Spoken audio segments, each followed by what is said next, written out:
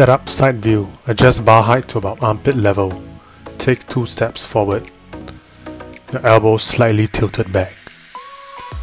Set up front view. Toes pointed 15 to 30 degrees forward. Feet should be about shoulder width apart. Place your weight at the middle of your foot. Deep breath, brace your core and chest out. From the back view, keep hands close to your shoulders and squeeze your glutes. For the execution, half of the bar should be straight down, keeping your hips down. Go until parallel to the ground. Keep your knees pointed outwards. Explode up and repeat for 5 to 12 reps.